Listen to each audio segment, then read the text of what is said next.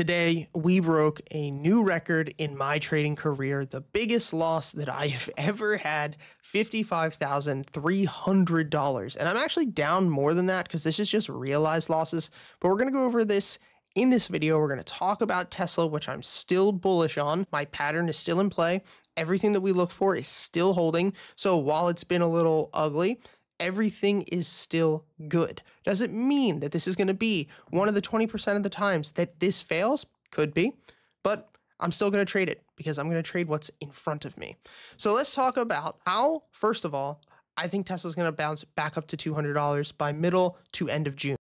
At this moment, we still have our break of structure pattern that is in play. You guys can see at the top right of your screen that when this pattern plays out over the past 150 times, which is how many times this pattern has happened, we can see that we have had 120 times that it has bounced up into our target zone, and we've seen that there's 33 times that it has pulled back into our stop loss zone. So as we said before, this is a high win rate, but it doesn't mean that we have to actually come into this target. We can go back here and see that this was a pattern that most recently failed. We should have had an 80% chance of moving back down into this lower low, and that didn't happen. But overall, in most cases, this will run into its target and hit about 80% of the time, but there will be failures. Now at this point, we had this pullback into the support level of $172. And you can see that it looked like after this bounce and strong China sales that we were going to see a push through $188 and potentially hit this target much quicker than I initially anticipated. This is why I did not close out my June calls. I was up 50% and I probably should have closed those out and then taken the money and rolled it, which just means opened up a July call, because now we're less than a month until the expiration of these contracts, and I would really not like to have theta decay kill them. Now, what is this break of structure thing that we're talking about in the first place? If you guys go into your indicator section, you can just type in chart prime and you will find an indicator called smart money breakouts.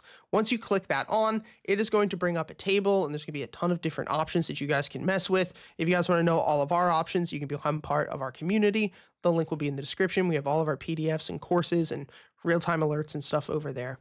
And so you can see that when these resistances are broken, which we had back over here on Monday, the 29th of April, that 80% of the time we will push up into higher highs. And so this is where that pattern initially happened. The dotted line is where our stop loss is, but I actually just put a little rectangle there because I think it's easier. And then the dotted line at the top is going to be where we're going to take our profit. But I like to put a box there because I like to use target zones. And basically, when this breakout occurs, we are going to wait for price to pull back down into a support level. We are going to look to accumulate shares within this range. I definitely started accumulating too early. And then we're going to look to take profits up at this target level. So what I think is going to happen is price is going to continue to reject as we did at 184, probably pull back to this 172 level. Maybe we'll squeeze a little bit more, which this is why I'm probably gonna have to roll my position over because we could just squeeze till the beginning of June. So we could have like a days of just sideways movement potentially.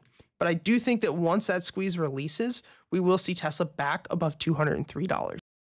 And this is my realistic timeline, which is about 22 days, maybe 30 days. And this lines up with the 15th or 14th of June, which is when my contracts expire. So that's why I will probably end up rolling them over if we end up continuing to consolidate. But at this point, I'm still holding on to my share or holding on to my contracts and my calls. So at this point too, where's my stop loss going to be? Well, we know that we have this swing low point here. So my stop loss is going to be a daily candle closure. So one of these candles closing fully under $160.50. So if we come down and we just like sit in this level, I'm not going to close. We need a full break because if this break occurs, we're definitely going to fill the gap all the way back down to $148.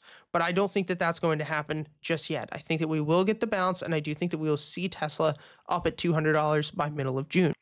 Now, let's cover some losses. So like I said, today was one of my biggest losing days that I've ever had in my career. And I want to share with you guys not each and every single trade that went through because it's just going to be boring for most of you and it's really not needed. But I want to share with you guys the idea of overcoming losses and how you can assess your losses. So, in the beginning of my trading career, I tried to avoid losses like the plague. I never wanted to look at my losing trades. I never wanted to focus on them because I knew that number one, every time I was losing in the market, I felt that I was a loser in real life. And I know that that sounds dumb, but if you're somebody who has self-deprecating tendencies, like to treat yourself like crap and talk to yourself like crap. And many people will say like not the case, but you know, every time you've lost money, you have probably cursed yourself out worse than you would ever talk to somebody else. And so we do have this malicious intent towards ourselves, especially when we lose money. And so I never wanted to look at my losers. But then I realized that if you treat this like a business, all businesses have to look at sales metrics. They all have to look at the incomes and income statements and balance sheets and how much capital the company's spending. Like you have to understand this. You have to be on top of your finances or a company would never survive. And it's the same case it comes to your trading. And I'm not promoting a trade journal. I don't promote any of these companies. Not that they're good or bad. It's just that I don't have affiliations with anybody, but I do think that you should be definitely trading on your own, like or your own by hand, but you should really just be watching what your average return is, how long you're usually holding a trade. And my biggest thing is like, are you really stopping out when you should be stopping out? And so I want to share with you guys like through these losses today, nothing that I did inherently was wrong.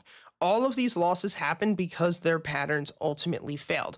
Let's just look at DraftKings, where between both of these DraftKings positions, I lost about $28,000. So if we go to look at this trade, you're going to see that just like Tesla, we had the same exact break of structure setup. And you can see too at the top right side of your screen that about 50 times that this has happened, 37 of them were winners. So we had a really high win rate. But that doesn't mean that we're going to win. You know, if we pulled back, we were looking to enter around this level.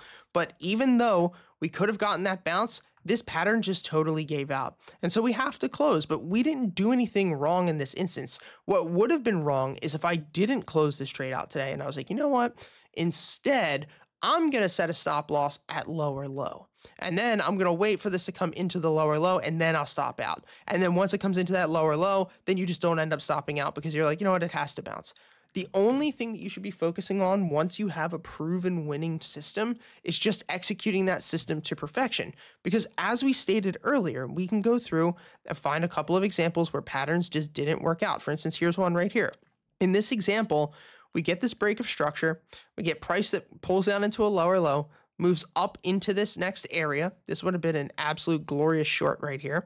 And then you would have looked to short. Maybe you took your profits at equal lows, but if you didn't, then this would have been a losing trade. But as long as you sold here, you didn't do anything wrong. Like you're the one controlling the market. And I try to explain this to so many people. You know, it's funny, like when I'm not doing well, everyone likes to be like, oh, you're not doing well. But then when I'm doing well, everyone's like, dude, you're the GOAT. You're so great. But not me doing any of it. Like I'm not doing this. If you really think about it, even this stellar short that we have here on DraftKings, right?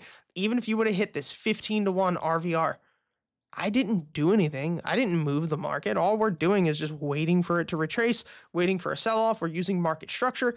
I'm not moving the market. Like that's what I'm trying to explain more than anything is that when you take a big loss or you take a string of wins, whatever it is, realize that like not necessarily you. We're playing these patterns and we're playing the strategy and we're letting the strategy play out. What is wrong is if you go against the strategy. That's when you need to be worried. And that's when you need to sit down with yourself and say, hey, we're not in control here. This goes for investing. This goes for swing trading, anything that you're doing. So I hope this video helps, guys.